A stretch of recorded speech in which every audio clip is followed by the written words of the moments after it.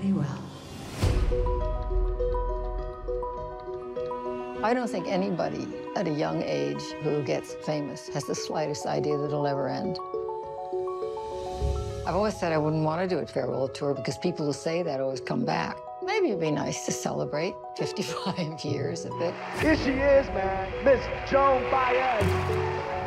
I was the right voice at the right time. It just shot me in another whole stratosphere. What does fame mean to you?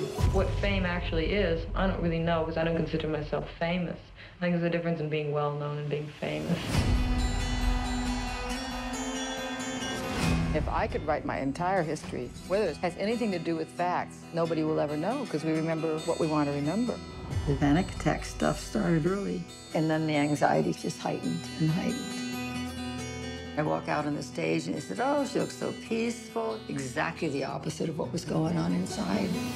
But I was aware that there were sorrows way greater than mine. Nonviolent action was what I was born for. I knew that I belonged there. And then Dylan showing up. Well, I'll be damned.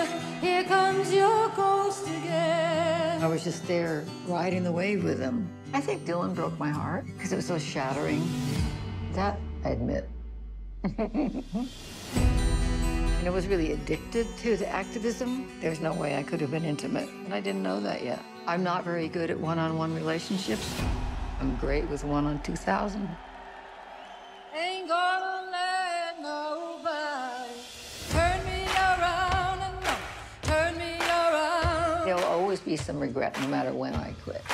Turn me around, keep on walking. Demons still come and go a little tiny bit, but not the way they used to. Gonna build a brand new world. Somebody asked me which decade did I like.